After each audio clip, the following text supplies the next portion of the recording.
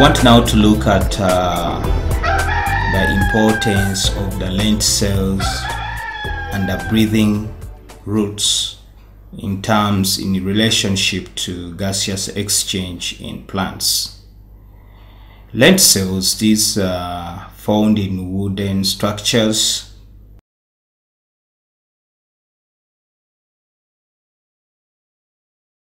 and gaseous exchange takes place across the lenticels. These are openings on the back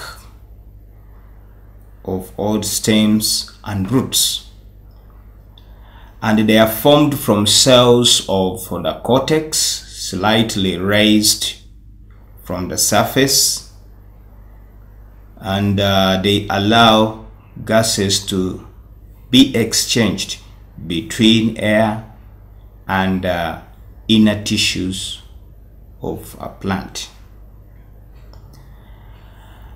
Lenticels, as we have said, that they are openings on the back of old stems and roots. We know that in plants, gaseous exchange takes place via the stomatas in the leaves.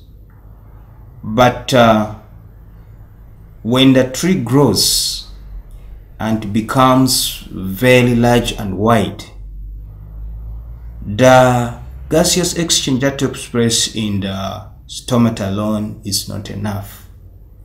So what happens is that on the back of the tree, there are places that open up, and when these places open up, they develop what we call the lenticels, which are used for gaseous exchange between those areas around the lenticels.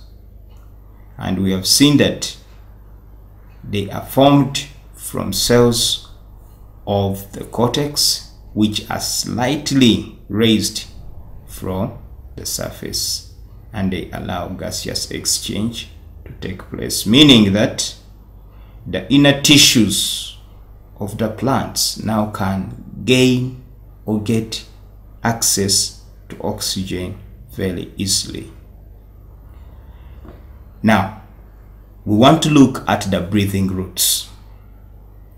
The breathing roots are roots that are exposed to air.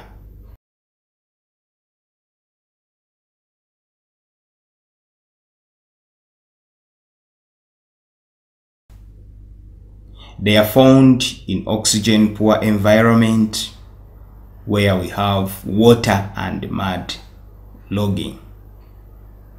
Especially the mangroves have breathing roots that grow out of water and mud to take in air from the atmosphere. So the main purpose of the breathing root is to supplement the oxygen provision for the roots to respire. And for the case of mangroves, this is where the breathing roots grow out of the water and take in air from the atmosphere. So the lenticels and the breathing roots are very important to the plants, where the plant has overgrown and the bark is very thick. It uses the lenticels to take in air to the surrounding cells for easy survival. And the breathing roots, they will help the plant, especially those plants that are in waterlogged areas and mud-locked up areas. The roots will grow above the water level and above the mud level and get oxygen from the atmosphere, which oxygen is going to be used by the plant roots. Next time we shall look at the adaptation of aquatic organism in relationship to gaseous exchange.